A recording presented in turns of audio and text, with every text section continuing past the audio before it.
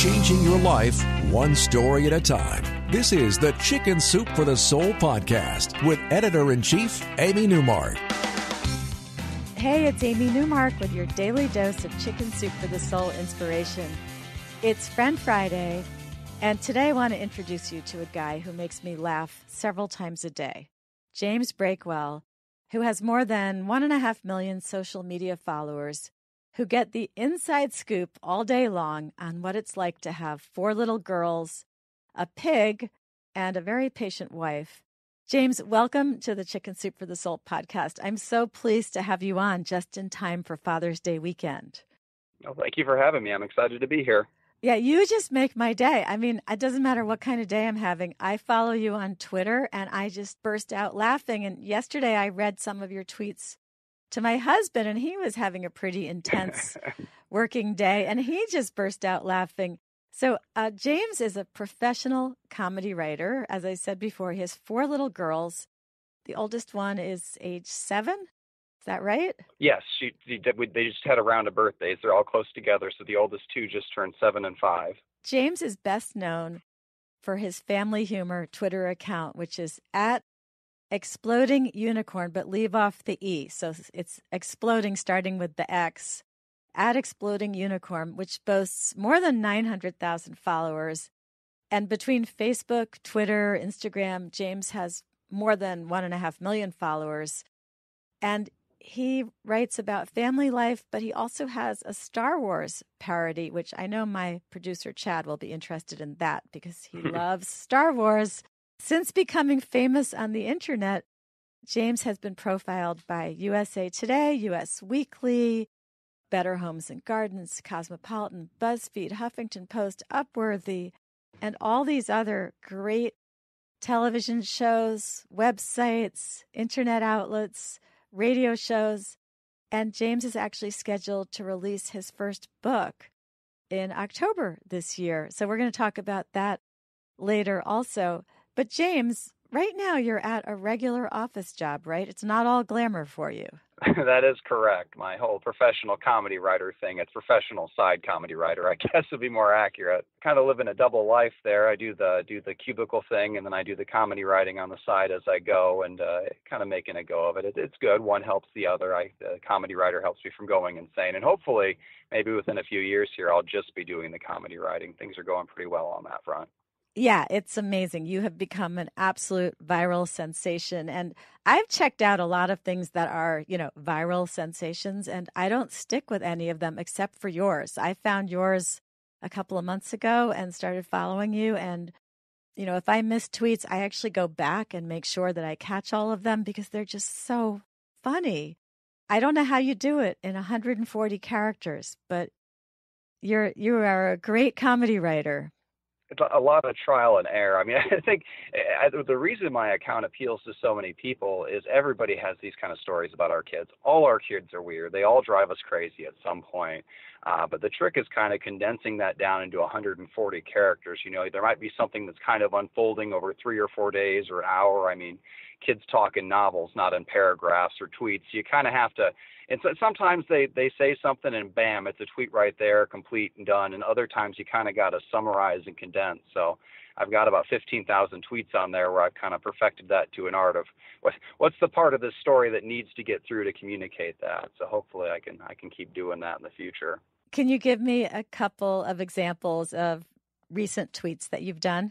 Like yesterday, my 2-year-old, we took everybody out on a bike ride, and she fell down and she landed on her hand and scraped her hand. And I asked her, what do you need? Kisses, a Band-Aid. She said, I need a new hand. Can't give you a new hand. Maybe you've been watching too much Star Wars with Luke Skywalker. And then I had a tweet a few minutes ago about, I love nature, and then one mosquito bite later, I just want to burn it to the ground. And that was kind of the same bike ride there that I've never seen so many mosquitoes in my entire life. So one 15-minute bike ride down and back gave me a day and a half worth of tweets out of that. So it's kind of make something out of the misfortune as things go wrong. Yeah. And besides talking about your kids, you sometimes tweet about how you're in trouble with your wife. Yeah, and those are generally true. I get in a lot of trouble. She's become more tolerant of my shenanigans over the years. But yes, I definitely cross the line more often than not. Does she secretly laugh at your jokes? She does. She's come around. Believe it or not, she helps me gather material now. She has two different tones of voice, for come here. There's the come here where I've done something wrong, and there's the come here where I need to get there quick because some kid's doing something ridiculous and I need to grab my phone.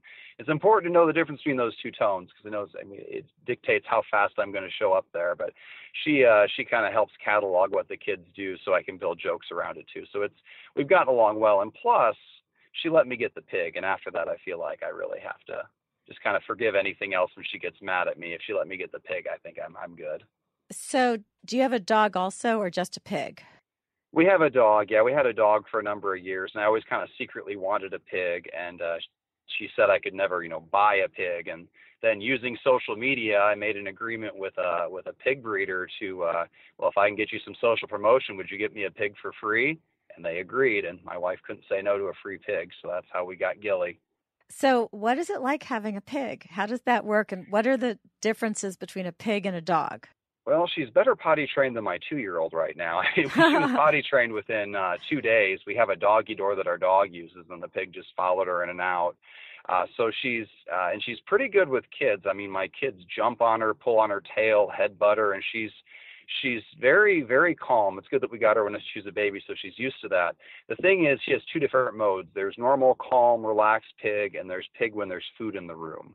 And she's kind of a food, like a food-seeking missile when there's any food available. So it was a lot like having a toddler. In the first few weeks, you figure out what the pig can get into and what she can't. So you put the garbage cans a little bit off the ground and stuff. And after that, I mean, it really was a lot like having a dog. The biggest difference is she eats grass. And you're not supposed to double feed her. The pellets are a replacement for our grass, not in addition to it. So once our grass came in this spring, she spends half the day in our yard eating. So I don't even have to feed her anymore. She feeds herself. She takes herself out to the bathroom. At night, she'll actually jump into our kids' beds and tuck herself in there. So she's a lot less work in that respect. Just about once a day, she'll find something to get into, and you got to grab her by the hind legs and pull her out of it. But she's bad at sneaking food. If she would do it quietly, we'd never catch her. But she gets so excited and so loud when she gets in trouble that you can hear her from across the house. She's oinking away and she's caught. And exactly. Like the other day, she got gum. Her biggest thing is gum. It doesn't matter where it is. If it could be dried in the bottom of a trash can, it could be in somebody's purse, it could be on a low table, but she gets it. And she'll chew it for hours. Like she's smart enough not to swallow it, but she won't spit it out either.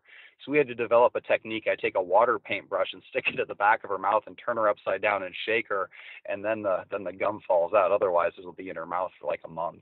Oh my gosh.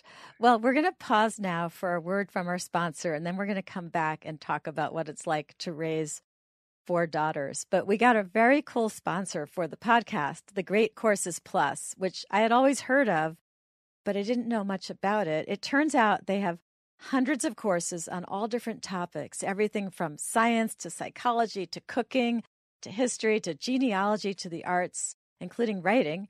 And the courses are taught by university professors and other acclaimed experts. And as a Chicken Soup for the Soul podcast listener, you can try out the Great Courses Plus for a month for free. Just go to thegreatcoursesplus.com/soup to sign up. The course that I'm watching right now is called Everyday Gourmet, Rediscovering the Lost Art of Cooking. And it was actually created in partnership with the Culinary Institute of America. I was hooked right from the first lecture because this chef does a great job. And the first thing he did was show us dinner the way that I would cook it. And then using the exact same ingredients, he showed how he would make it.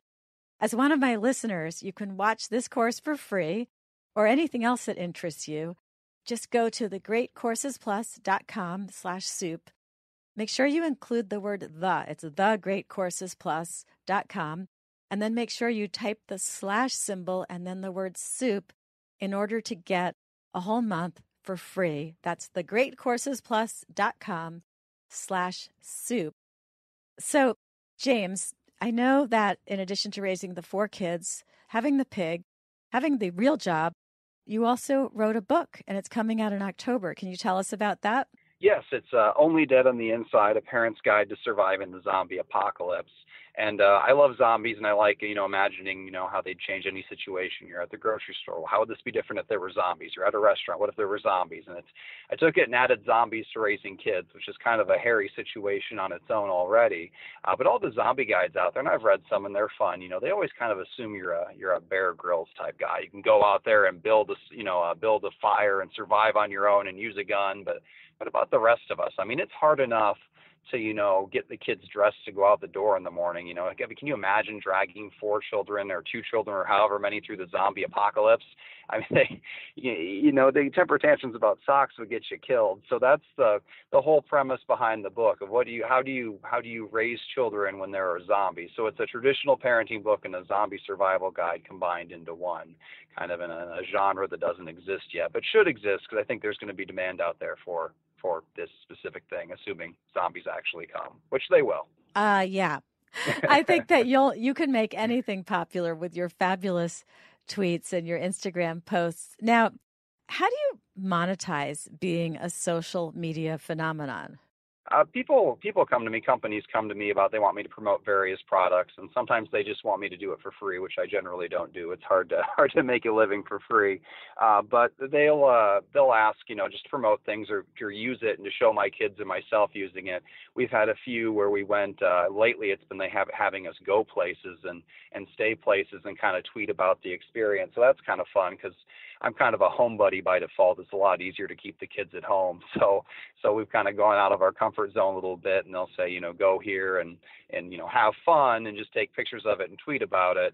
And that's what we've been doing. And sometimes we make videos to go with it. So it's neat. It's not consistent enough to live off right now. And maybe it will be at some point. So it's low pressure for me a little bit because I don't need it to survive. So I can say no, if it doesn't seem like it'd be convenient or fun. So we kind of only do the fun ones right now. And it's been a neat experience. So you must have been asked to do some pretty weird things too. Can you tell us one of the really weird things you've been asked to do that you decided not to do without naming any names? Well, I don't know if it's necessarily how weird. I mean, like one company that I was sad that didn't work out, they had these fake like weapons you could fight with. I was really excited about that. Now the parent in me is like, this is a horrible idea. The kids we've got some low-hanging chandeliers. They're going to destroy that. They're going to destroy each other. The other part of me is like, oh man, weapons. So I actually did try to make a deal with them, but they didn't want to pay anything, which is kind of a no-go. People they don't quite understand how Twitter works. It's like, I can't accept $0 in a free plastic weapon to broadcast this to a million or 1.5 million people. And other things that they've asked me to do, mostly just I guess that's probably the weirdest one that comes to mind right now. Every once in a while, actually, what we'll have is companies. They won't ask to advertise, but they'll reply to my tweets, or they'll start arguments or fights with it. There's a frozen pizza company that gets feisty every time I tweet about pizza, which is kind of fun. I don't reply usually, and then one time a cereal company photoshopped my living room. My kids had spilled their brand of cereal all over a white chair, and they went through and photoshopped all the cereal out and said, "Cleaned it for you, James." And I thought that was pretty funny. That is funny. That's clever. They kind of deserved the exposure for that. Well, I really appreciate you coming on today at the beginning of Father's Day weekend. For all the dads out there, go to this Twitter account, Exploding Unicorn without the E, or look up James Breakwell on his website, explodingunicorn.com, with the E in that case. You will really get a laugh from it. And I want to wish everyone a happy Father's Day weekend. And if you're a mom and you've had it by the end of the weekend, you might enjoy the story I have scheduled for Monday. We're going to meet a mom who got tired of her kids complaining all the time and went on strike, and it worked. James, thank you so much. Thank you.